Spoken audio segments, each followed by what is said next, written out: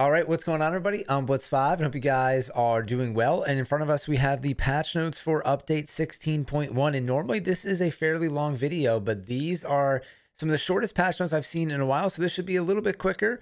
We're going to clarify some things at the end and also show off some new skins that are coming to the game at the end of the video. I'll have all of that stuff in the topics. You can just click ahead in the description, also in the comments, if you guys just want to skip past the beginning part of this video.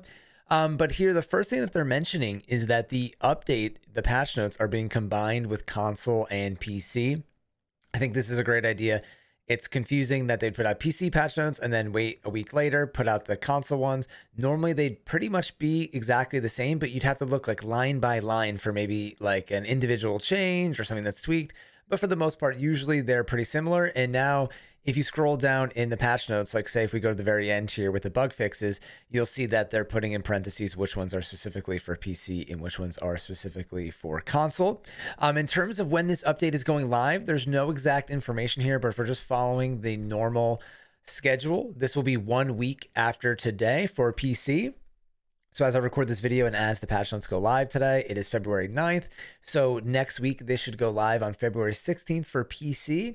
And then normally the following Thursday would be console. So that would be taking us all the way to February 24th, unless these updates are happening at the same time, which did happen when PUBG went free to play on January 12th. But for the most part, usually console is 1 week after. But unfortunately, there's not, that data is not included in these patch notes. So let's get into the information. In any case, we'll be seeing this in a week or two, depending on what platform you're on. And not much in this update, but we are seeing a surprise weapon balance, which for me was a surprise because I feel like the game is roughly pretty balanced weapon-wise right now, except for the barrel still being pretty strong and 7.62 weapons, you know, still kind of dominating the battleground. But really, the 5.56 still has a strong place in the game. And with this, they're actually buffing the M4. So the M4 is getting a 1 damage increase, which is going to make this gun definitely feel... I know it's just 1 damage, but when you track all the time to kills versus 2 vests and 3 vests, this is definitely going to make the M4 a better pickup. And then what's really nice here is that they're increasing the damage drop off another 10 meters. So for like mid-range sprays, and then the bullet speed is going to be a little bit faster as well. So this should just feel a little bit more accurate when you're doing those kind of mid-range sprays, which is going to feel really good against 7.62 weapons or other people on the battlegrounds. And then this is pretty interesting. So the MK12 which launched during Taego. Here's the weapon right here. It is the newest DMR to the game, 5.56. It's actually being added to every available map. So when you think about DMRs, there's 3 main ones. We have the SLR, the SKS, and the Mini 14. And the Mini 14 has always kind of been the weakest out of the bunch. And the MK packs a little bit more punch for a 5.56, which is nice. And on top of that, they're giving it an additional damage point here at 51. And this is going to be an awesome gun to use on all the maps, but it's definitely going to change the dynamic having 4 DMRs now and having this spawn everywhere. It's going to be interesting to see. I think PUBG wanted to see more people using 5.56 DMRs on the maps. And something they didn't mention here, which I think is unfortunate, I had to find this elsewhere on Twitter from people that data mine, which we're going to cover at the end of this video, is that to compensate for the MK12 being added to all of the maps, they're actually going to be decreasing pistol spawns, which to me makes sense, right? Pistols are fun to have, but completely, you know, pointless in the end game unless you're just having fun or you literally run out of ammo. But obviously you would not choose to use a pistol in most serious gunfights. So that's going to be happening to balance this out, because obviously if PUBG puts in a weapon, or a new item, just for that fact, it actually, you know, is going to make it harder to find the other weapons. So sometimes they have to compensate by doing that. There's a lot you have to think about. You can't just, you know, always increase the weapons because it makes other things harder to find in the game. And then here they just mentioned that they're still tracking SMGs and shotguns. Shotguns are definitely something that gets complained about on PC, I feel like, a lot more. On console, a lot of people are still frustrated with the SMGs, mostly because of the additional limb damage, but PUBG is still tracking the data. Then we have the Porter truck. It is now becoming a hard spawn in ranked, or at least they fixed the spawn spots for the Porter map and Taego match in ranked. So now there's 24 set Porter spawns and 24 set pony spawns. And if you're new to PUBG, the vehicle spawns in this game are random. Everything is random, but when you play rank, they do make static vehicle spawns to kind of decrease the randomness, because sometimes you land, there's a million vehicles, sometimes you land, there's no vehicles, and obviously they don't want that to happen in ranked. And then in terms of map service, I already put out a video about this, and PUBG already put out a post. But Vikendi is going to be going away, and KARAKIN is coming back in. For the ranked matches, it's going to stay the same for Erangel, Miramar, and Taego. And PUBG is moving from changing the maps in rotation every season to every month. So there's an update every month, and there's a season usually every 2 or so months. So they're going to be rotating maps more often. And remember, right now, I think there's 7 maps in the game, and they're going to be rotating 5. There might be 8. I should know off the top of my head, both Haven, it always kind of confuses me. But they're going to be rotating these maps constantly. And then later in the year, we're going to be getting PUBG's newest map, Kiki, which should be pretty exciting. And then I'm going to skip over the rank tab here. They're just going over some of the rewards. You can see the parachute definitely looks pretty cool. But this is more for the ranked players out there, and they know what they're getting. Some UI UX changes. They're making some changes to the friends list. Again, I don't feel like this is worth spending too much time here. Quality of life for PC only. And then some performance upgrades. There's a new anti-cheat thing only available on the test server. This seems like a PC thing, but due to that on PC, the replay mode will be disabled. And really, from what I'm seeing, there's not too much to even check out on the test server. Normally, I would go in the test server, get you guys a bunch of footage of all the new stuff. Really, the only things we're seeing here are the weapon changes for the M4 and the MK12, and the MK12 being added to all the maps, and the Porter truck in ranked, which is not a lot.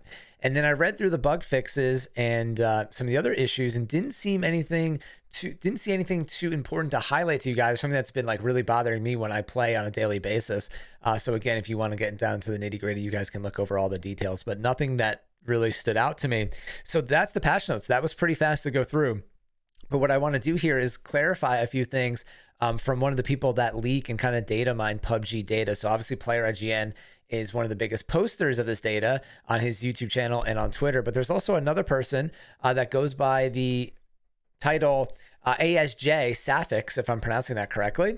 This is where I got the information about how DMRs are going to be more common on all the maps now, except for Taego, and that they're going to be reducing the handgun to compensate. So this person obviously was able to look through the data and get a lot more information that we're getting from the patch notes here.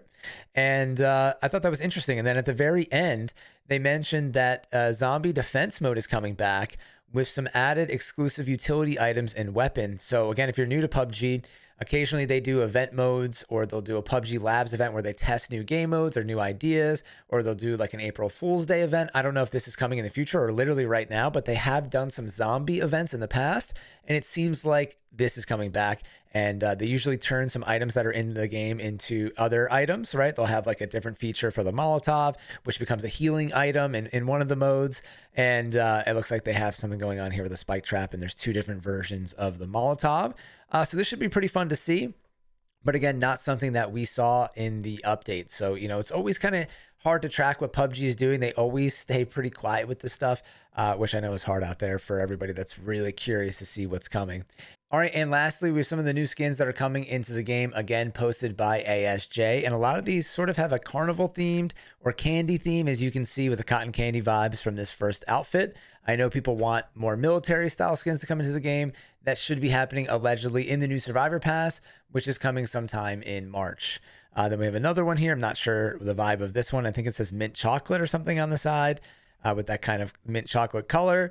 And then we have some backpacks and helmets, very neon candy color vibes. I actually kind of like the level 3 helmets because very neon green. It's ugly, but also kind of cool at the same time. And then we have some of the new weapon skins, which are really cool. The new progressive, the latest progressive weapon skin, which is going to be the Tiger Kar98. It is the year of the Tiger. PUBG's doing a lot of stuff with that theme. Not sure what I think about. I definitely like the SLR and the K9, but not sure if those are skins that I would use over other skins in the game. So probably just something I wouldn't really equip, but I do like the style of it for sure. And then we have some more Tiger, almost kind of like traditional tattoo style vibe there on the top with the Groza barrel and crossbow. Always fun to have a new crossbow skin. I love that it's like a little purple vibe. And then some very plain skins on the bottom. I mean, I'm sure they'll look pretty cool in game though, but again, it's hard when there's so many other great skins. And same thing with this page. I mean, I like the kind of brown vibe here a little bit. The bottom skins I don't really like at all. And these will probably be things that we'll be getting a bunch of duplicates of, unfortunately, and probably some of the hideout crates. And then we have some awesome new dances and emotes coming into the game, along with some sprays. I really like, if you look at the sprays on the bottom, there's like the hot rod one, I think is really cool. And then there's also the PUBG Battlegrounds. And then I got to highlight that they're adding in the Salt Bae style emote, which if you don't know who that is a guy who went viral, a chef, for putting salt off his elbow onto steaks. And that is the third emote over. I'm sure a lot of people will be buying that one if it looks cool in game. And then just a pretty plain outfit there. And then I'm not sure if this is a streamer or like some kind of character. I have no idea. It looks like it says Joe and Lucky, the gaming world of Joe and Lucky. A lot of pink theme there. And then we have this red outfit. But going back, that mutant skin's all right. You don't see a lot of mutant skins, but again, I don't think I'd be buying that one. And then another cotton candy vibe skin, which is surprising because they already have a lot of this theme in the game. And there's another, one earlier in the set. And that's it in terms of skins. So again, I know there's, some disappointment in this. A lot of people want to see big updates after PUBG went free to play to really grab that player base. It'd be really nice to have a battle pass, survivor pass, something to do right now. But on the other hand, we have to be kind of understanding of PUBG. There's so much that they're working on right now with new things coming into the game, new features, trying to balance everything out. Kiki, free to play, all this stuff. But again, I mean, they knew that free to play was coming. They planned this out. They picked out that date. So it's just hard to say, if you're going to put out free to play, how do you not follow up with more content? So I have to say it's a little bit of a bummer, and there's not too much in this update. Definitely like a filler one, but obviously we'll stay optimistic for what's to come in the future. And I hope you guys are enjoying your time on the Battlegrounds right now. As always, thank you all for watching on Blitz 5, and peace out.